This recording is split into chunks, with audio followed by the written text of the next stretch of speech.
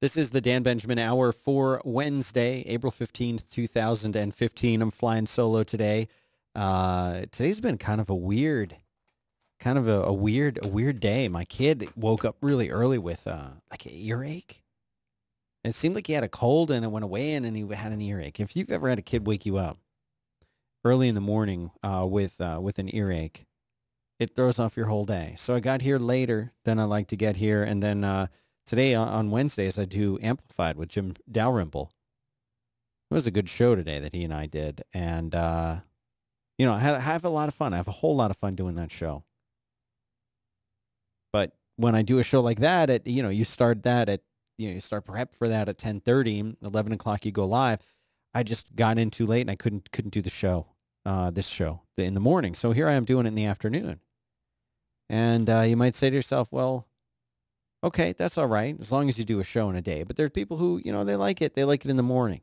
And I like doing it in the morning.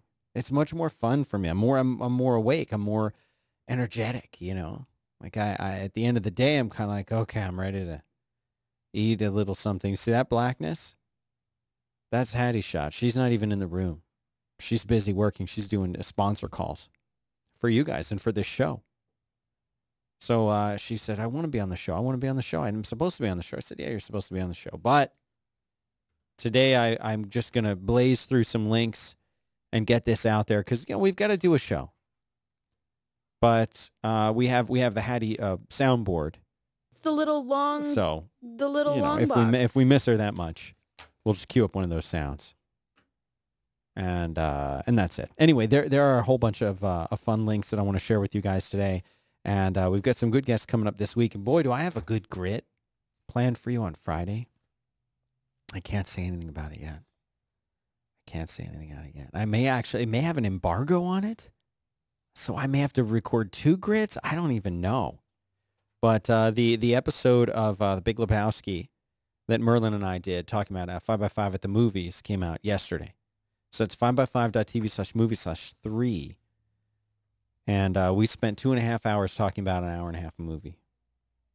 But I'm surprised we got it done in such a short period of time at all. It was great fun doing that show. So we're going to be doing some more of those. I'll be doing one with John Roderick. He wants to do Blues Brothers. I've got Jeff Kanata, and I will be doing Annie Hall and some other fun ones coming up. So I'll tell you about those as we get the details worked out. But I'm very excited about that. Very excited. Let me do a quick sponsor break. I'm going to blaze through the sponsors because I'm blazing through the show. That's the way it's going to be today. And everyone's going to be happy with it because these sponsors are great. Lynda.com, Lynda, lynda.com/DBH. 3,000, think of it like this. 3,000 videos. More than 3,000 videos that you go and you pay a flat rate every month. You get access to all those videos. Every single one of the videos, you have access to it. You watch as many times as you want. You can jump in there. And when you jump in to watch that video, you're not going to spend hours and hours and hours trying to figure out where is this one part where they explain Photoshop layers. I can't find it. No, you do the search, you find it, you watch it, you get in, you get out. That's the way they work. And they've got tons and tons of great topics: topography, foundations of color, tons of things for recording and podcasting, recording, engineering. It's great. And you're going to get 10 days free if you go to lynda.com/DBH. That'll give you the free 10-day trial. It will support this show. Lynda, lynda.com/DBH. If you enjoy the show and you want it to stay around, take 30 seconds, go to that URL, lynda.com/DBH, sign up, and enjoy a free 10-day trial, and you support the heck out of the show. That's exactly what I'm asking to do. So try that, and thank you. What do you think, Hattie? Think about it. Okay. So the first link that I have for you guys, Surface 3. There's a review over in Ars Technica by Peter Bright. Peter Bright. And Peter Bright says, is it better? Is it really better? If you're watching this video, this thing looks like an iPad with a blue keyboard glued to the front of it. And that's fine. You know what? That's fine. We all like tablets. There's only so many ways you can innovate in a tablet. Really. What can you do to innovate with a tablet? It's going to be like a 16 by 9-ish sort of-ish shape. with this touch screen. Well, the way that Microsoft innovates is they glue this keyboard to the front of it. Now, what our friend Peter Bright says, he writes, to understand the Surface 3, you must first understand the Surface Pro 3. The Surface 3 is not the third Surface. It's not a successor to the Surface RT or the Surface 2. It's very confusing, and Windows always does this kind of thing. Microsoft is always using Windows to refer to things. Everything is Windows. Everything is Office. Everything is Surface. Basically, this thing comes from the Surface Pro. That's where this is descended from. And he says, all right, it's all right. It's a familiar design, he says, and he's got some pictures of it. I always see these things propped up in front of like sportscasters and newscasters. And if you're looking at this picture, you'll recognize it instantly from, being on TV. You'll notice it, if you've ever watched any kind of sporting events or anything. Because it's got that cool little kickstand. I'm sorry, kickstand is cool. Talk about things you can innovate. Is a kickstand an innovation? Well, in this case, it is the first tablet to have a stand that has a built-in kickstand. It looks good. It looks good up in front of somebody on a screen, on TV. Lots of ports. Apple going to one port, Surface adding millions of ports. They made the badge shiny. Look at this. This is his camera picture. He could have combed his hair for the camera. I'm just saying. He got some rear camera. He's taking a picture out of his parking garage. This is in the review. Look at these pictures. What did he? I don't know. Would it killed him to go outside? And would it killed him to go outside and take some pictures out in the world? The pictures that he puts up here is a picture of him sitting in his home office. A picture of some toys, and a picture looking outside of his apartment onto his parking garage, looking at a tree. I mean, can you do better than that? In this review, it's for a review. It's for a review for Ars Technica. Go and take a picture and walk out in the world. I don't know. But anyway, there's he benchmarked it against the Surface 3 against the Surface Pro 3, the Dell XPS 13, iPad Air 2. Here's the thing. Nobody cares if the iPad Air 2 is slower or not because it's better. Nobody that I know, I do not know a single human being in the whole world that I don't know personally. Of everyone I know personally, I don't know anybody using a Surface. I don't know anybody who owns a Surface. I don't know anybody who's even bought and returned a Surface. Who has a Surface? I don't know anybody that has one. I'm not saying they're not great. But people aren't buying. Look at these benchmarks. Someone spent time on this. Someone spent time benchmarking the Surface 3, the Surface Pro 3, the Dell XPS 13, and the iPad Air 2. Well, I don't care what CPU is in an iPad Air. I don't care what CPU is in my iPhone. I just want it to be as fast as possible. I'm not going to here's when CPUs matter. They matter when you have a choice. They matter when you have a choice. And you don't have a choice if you're buying an iPad. You get this is the new iPad. That's the one I'm getting. That was my choice, was to buy it or not. The Surface 3. I'm sorry. It's just do people care about this? I don't know. There we go. All right. The Game of Thrones leak that happened. That was very upsetting for HBO. But guess what? Guess what HBO is doing now? They're sending takedown notices to Periscope. If you've been under a rock, Periscope is the live streaming app owned by Twitter. Users were sharing streams of the beginning of Games of Thrones 5th season. Now, I don't even get from this article that they're showing the actual show itself. It just looks like they're sharing just the intro. And they're sending takedown notices to Periscope, not to even show the intro. Back in the old days, we used to have these things called commercials, and that's how TV shows made their money. And then we had this amazing new thing called Home Box Office that came out. Home Box Office. And a Home Box Office charged the consumers directly. And eventually at home, in our own home, we had this thing called a VHS. And we could record TV shows and we could watch them as many times as we wanted. And then you could go to Blockbuster and you could rent a VHS tape. And if it wasn't screwed up and it actually worked, you could watch that at home. And we used to copy them. We used to buy these dual decks, or you'd get a two VHS things and connect them to each other and make a copy and give it to your friends or watch it at home. I mean, I never did that. Of course, I never did that. And now, how are you going to get around this recording stuff? You got DVRs at home, but everyone can access this stuff. And the way to do it is not a torrent. I've got to tell you, don't use torrents. Torrents are highly illegal. But that's how people do it. They use a torrent, and they don't care that they're traceable.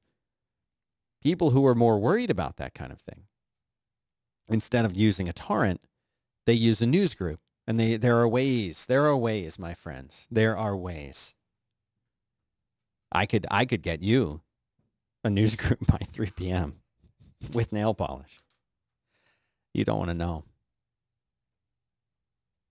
Apple has given a custom, as if it's not amazing enough that Apple makes solid gold watches in 2015. Just think about it. Really, just think about it.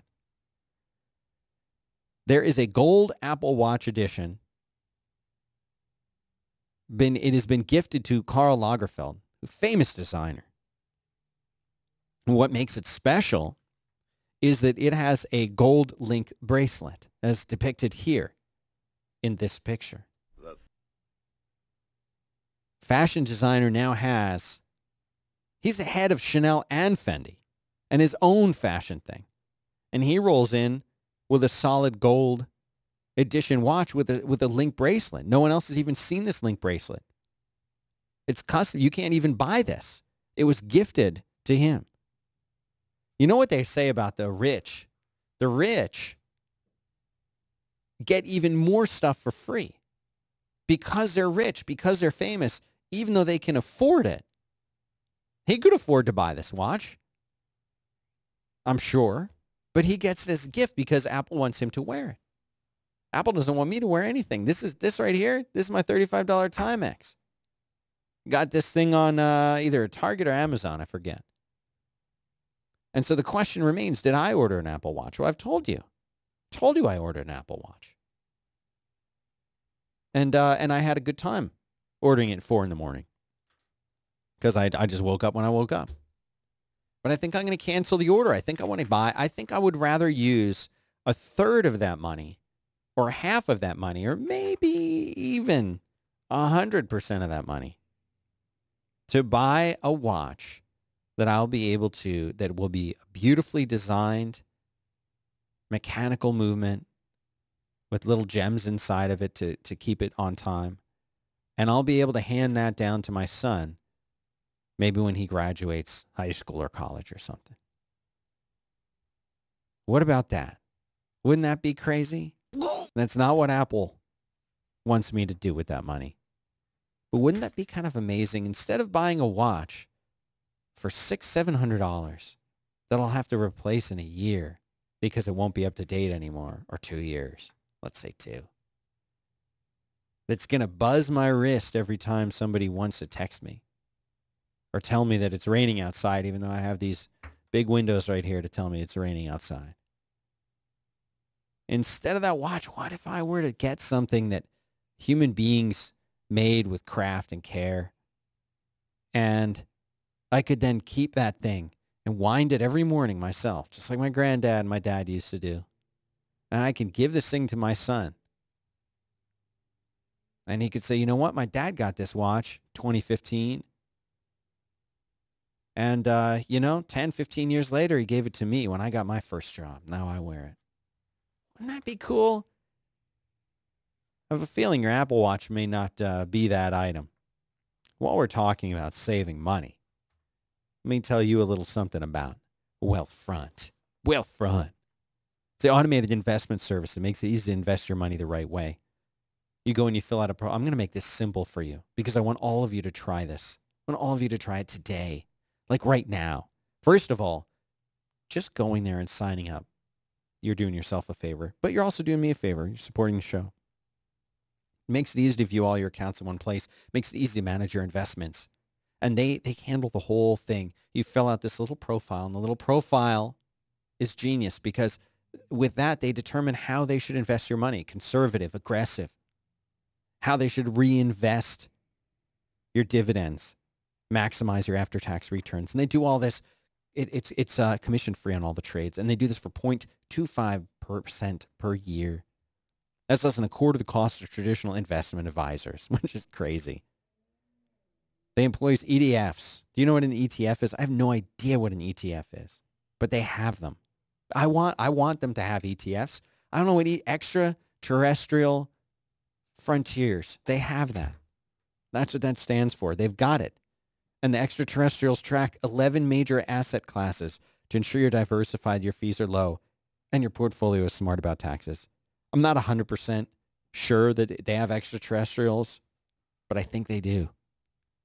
5x5 listeners can get their first $10,000 managed for free when they visit wealthfront.com, wealthfront.com/5x5. And the extraterrestrials have asked that I read this disclaimer. Wealthfront Inc. is an SEC-registered investment advisor. Brokerage services are offered through Wealthfront Brokerage Corporation, member FINRA and SIPC. This is not a solicitation to buy or sell securities. Investing in securities involves risks, and there is a possibility of losing money. Past performance is no guarantee of future results. Please visit wealthfront.com to read the full disclosure. They got extraterrestrials in there. It's nuts. I'm not kidding. Well, if you've looked at the WWDC announcement, here, I'm showing this to you. If you've looked at this announcement that came out, you can see at the center of this image. I think John Gruber was the first one to point it out on Daring Fireball. He says that this image right here looks a lot like an Apple TV. So here, for your viewing enjoyment, is a page on Mac Rumors. Friend of the show, Arnold Kim, running that. Look at this Apple TV in this image. The dude is holding it, the magic hand dude. And then you look at that. Boy, those do look alike, don't they? And he's at the epicenter of change. What is at the epicenter of your life? What is the epicenter of your household? What is the epicenter of your home? Guess what, kids? It's 2015. It's the television. That's right. The television's in the center of your home. The television is the center of everyone's home. It's not the bookshelf. It's not the dinner table. If you even sit down at dinner anymore. It's none of those things. It's the TV. It's the television. That's the center of your home. Just be honest about it. You've got a big surprise coming to you. Anyway. June 8 to 12 in San Francisco is Apple's WWDC. The price dropped, the Apple TV, on March 9th. It just happened. $69. Seems like a good time to buy, right? Wouldn't you say $69? Good time to buy? No, it's not a good time to buy because in a couple months, something really exciting is going to happen. Will it be new hardware? Probably. There's going to be a lot of new streaming services coming out of Apple. Very, very soon. I don't really have a whole lot of insider information. You know, I'm not on the outs with Apple or anything. They just don't care about me. They don't care at all about me. So I don't get any information. But I heard something. I heard something. And I heard that guess what? Going to be some big announcements in the space of Apple. Now, people know this. It's not like I've heard anything that other people haven't also been told or been able to figure out. But pay attention. And don't be fooled. They're trying to clear their inventory out But it's Apple TV. That's why they dropped it to $69. That's why. Well, anyway, friend of the show, Matt, over at Mac Rumors, friends of the show, they have a really nice write-up. What's next for Apple TV? Here's a quote. The revamped set-top box may be unveiled at WWDC in June alongside a new streaming television service. Rumors have suggested the updated Apple TV will be a, quote, significant overhaul of the existing version. Support for Siri in the App Store. Well, that's pretty neat because we have that with our friend Amazon Fire.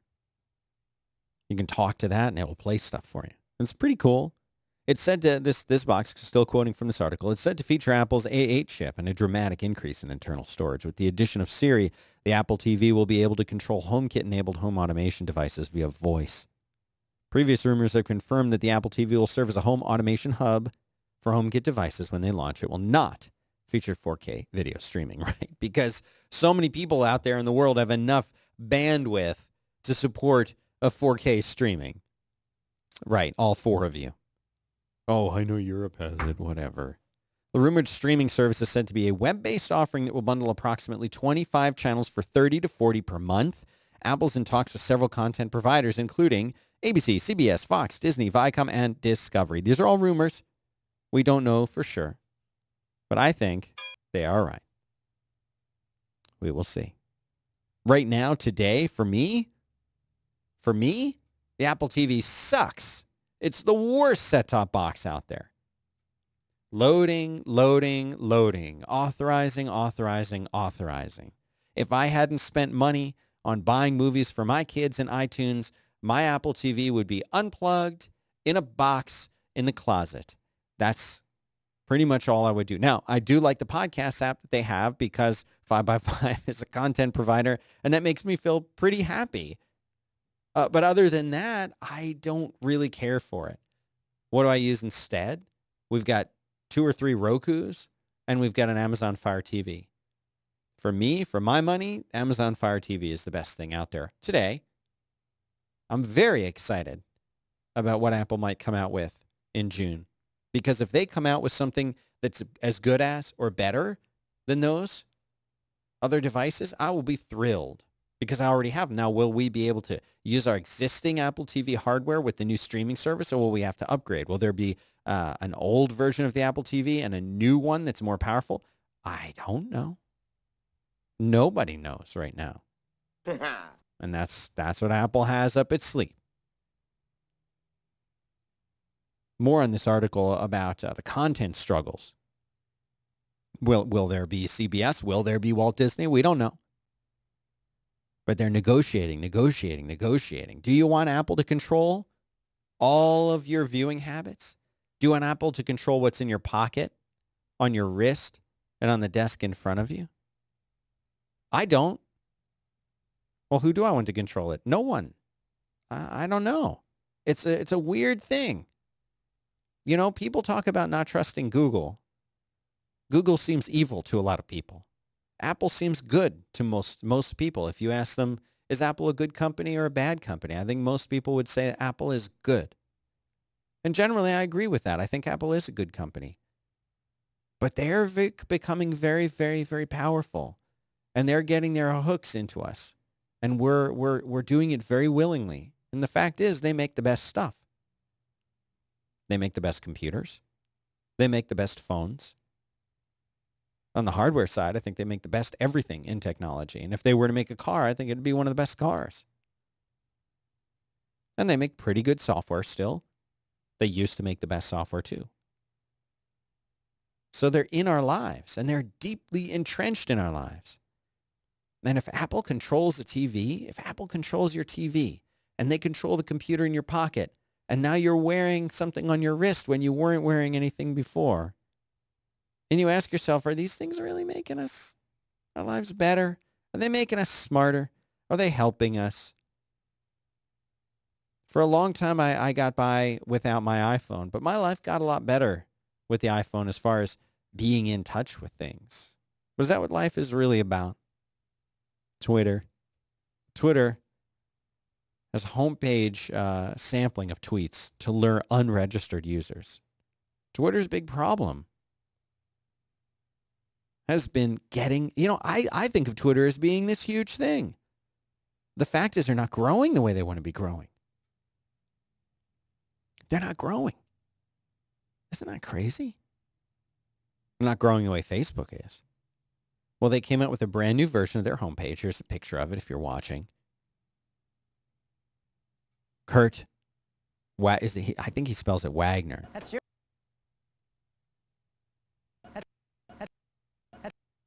You like that? That's your name, dude. They have a new version of their homepage.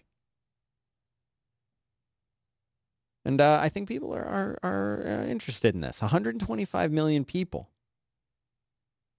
have been greeted with Twitter.com with nothing but a single image and a sign-up box. Because 125 million people per month go to Twitter.com and don't sign in, and they see nothing, a login. What? Are you kidding me? What a joke. What a missed opportunity. How long has Twitter been around? And they don't show you anything useful on the main page? Well, now they're starting to. Now they have links to take you to pop artists, actors and actresses, TV shows and stars, cute animals.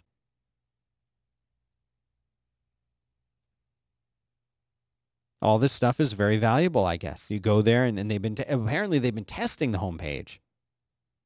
But now it is their main page. You'll actually see tweets from real users. And maybe people will go and look around. Instead of this dull, if you're looking, look at this dull login page. Log in, new to Twitter, sign up. That's all you saw. And you know what Twitter is. Connect with your friends and other fascinating people. How? What does it look like? How does it work? People keep telling me to try Twitter. I don't know if I should try Twitter or not. Oh, look at this. Oh, see what's happening now. Look at that. Come on.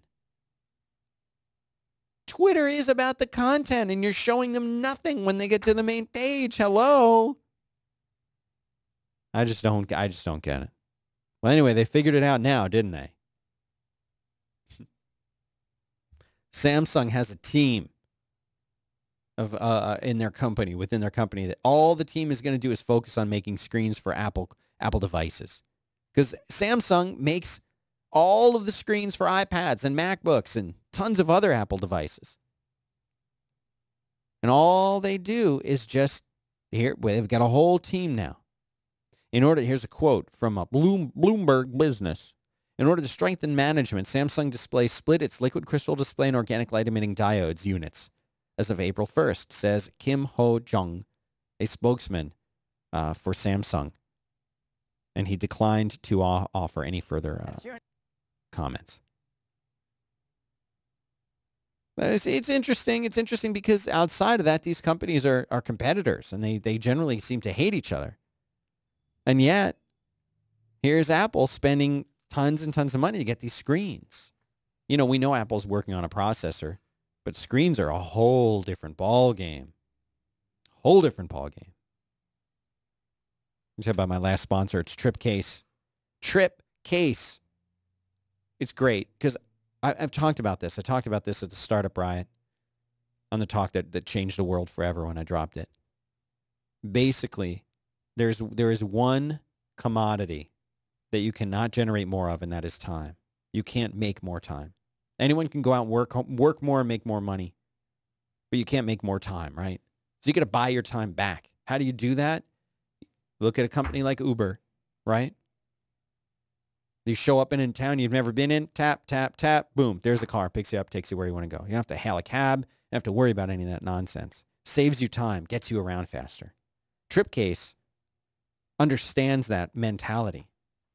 Now, when you get that flight confirmation, when you get that hotel reservation, you forward it to the Tripcase email address. They automatically know, oh, Dan's going on a new trip. Dan's going on a trip. Where is he going? Well, let's show him what the weather's going to be like. Let's set up Uber. Let's integrate Seat Guru so he can pick his seats better. While Dan is there, we're going to let him remember the places that he went to. So if there's a good restaurant he finds or a fun place to go, we can remind him of that the next time he's there. Oh, gate change. We'll tell him about that. All of this happens in one single app. The Uber integration, the free flight alerts, the sharing of your trip, remembering the place, destination weather, seat maps, all of this built into the app. And the app will talk to your Pebble, it'll talk to your Android Wear, and it'll talk to your $10,000 gold Apple Watch. All in one app. Well, the Apple Watch support's coming soon. Anyway, app is free. Go to TripCase, T-R-I-P Case, tripcase.com/DBH. Click that link on the show notes, which are at 5by5.tv/DBH/29. And all the other links and everything else that we've talked about are going to be right there for you. Tinder has added the ability to show off Instagram photos to potential matches. Ooh.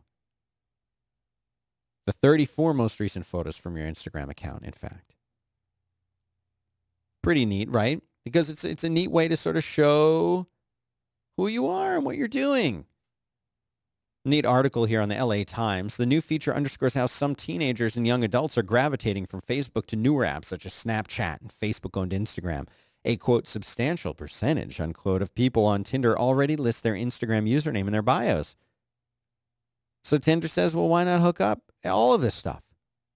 We're listening to our users, our vision, Rad said, noting that new features should lead to more fruitful connections among the 26 million pairings on the app each day. There is so much dating out there. I don't even understand how people do this. I mean, like, I understand exactly how they do it. I just don't understand. If you are, out there and you're single and you're like, what am I going to do? Do I go to my friend's little get together and they set me up with someone? Do I go to this bar? Hope that I find someone at a bar because that happens. Do I go to Tinder and then flirt with people I've never really met and now they see my Instagram? It's very weird and it's personal, but it's also impersonal at the same time. And I encourage you to think about that. I found this just while I was browsing, this next link. These things are called, it's a funny name, they're called dubs. Dubs. What dubs are, and they should sponsor this show for crying out loud. They're essentially earplugs, right? Now, I'm the kind of person, I wear if I know I'm going to be in some place that's loud, I will wear earplugs. I don't care. I don't care how dumb I look because I want to protect my hearing. God, these guys should sponsor this show. Shame on them. For crying out loud, shame on them.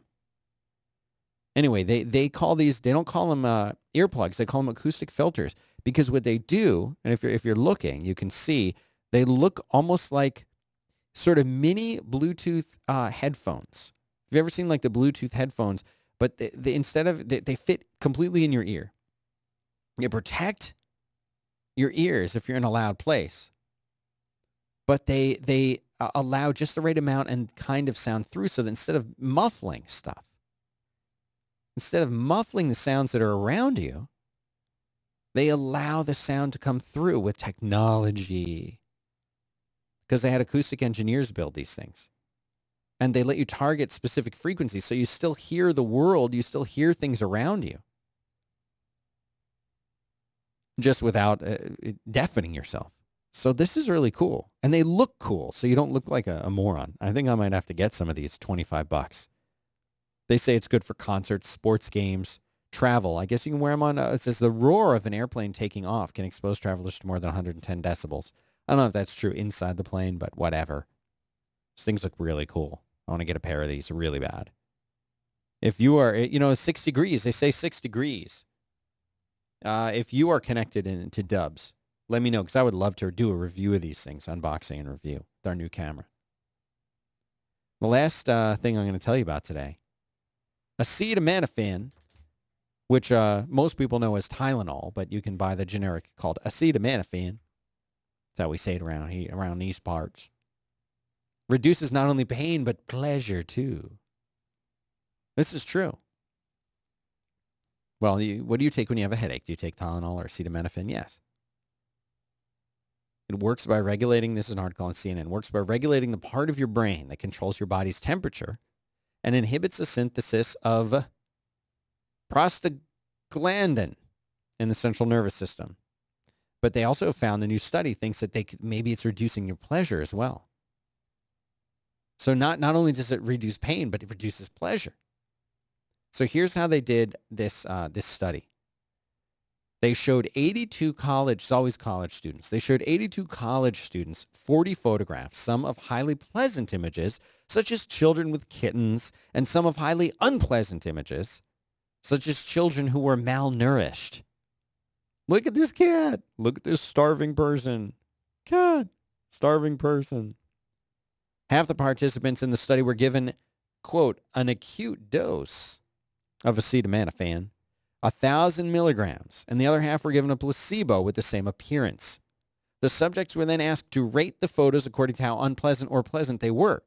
Those who took the acetaminophen rated all the photos less extremely than those who took the placebo. In other words, quote, positive photos were not seen as positively under the influence of acetaminophen, and negative photos were not seen as negatively, unquote. Drug did not alter the sense of magnitude in general, though. What does that mean?